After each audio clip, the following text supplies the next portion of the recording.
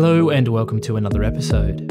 In this episode, we'll look at how to turn on APS-C or Super 35 mode for your compatible Sony full-frame alpha camera.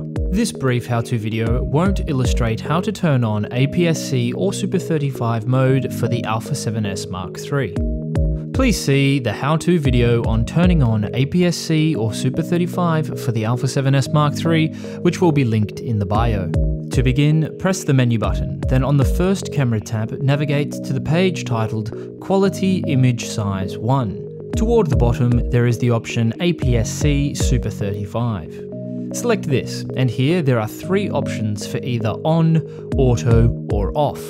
On will only use the APS-C scan area of the sensor regardless of the lens type. Auto will allow the camera to automatically switch between scanning full frame area of the sensor and the APS-C area of the sensor depending on which lens type is attached to the camera.